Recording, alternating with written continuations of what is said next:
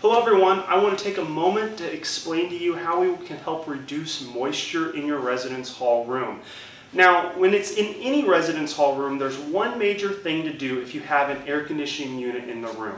It is to keep the vents, the bottom intake vent and the outtake vent clear. If you block either of these locations, the air conditioning system does not have the ability to intake the air, dehumidify it, and then re-put it into the air, which causes an excess of moisture in the room. So please make sure in any residence hall room that has AC in it to leave the intake vent open and the outtake vent open.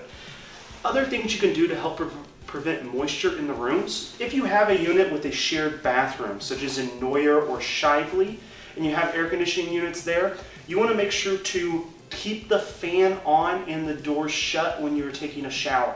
There's moisture that happens when you take the shower, and the vents help exhaust that from the room. So you want to keep that door closed so that moisture does not get into the room.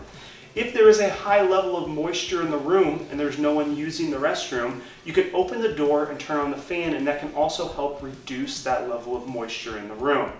A few other things you can do: keep the room tidy.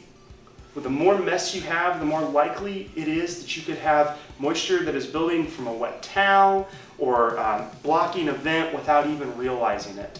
Another thing you may want to do is, if you have wet or damp clothes or towels, do not put them in a wardrobe and hang them up and hope they dry. You may want to grab some extra hooks, use the towel rods that are in here, but make sure that they're in an open space so the air can circulate and dry those spaces and items.